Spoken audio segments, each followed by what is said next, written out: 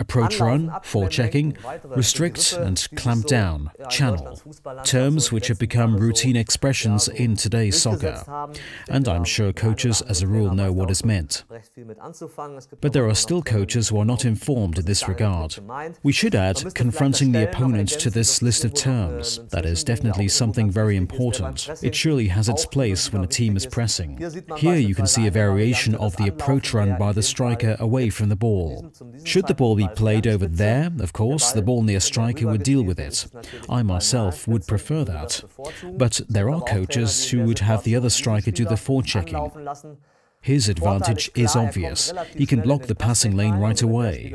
If this player has the ball, it is difficult to play the ball back.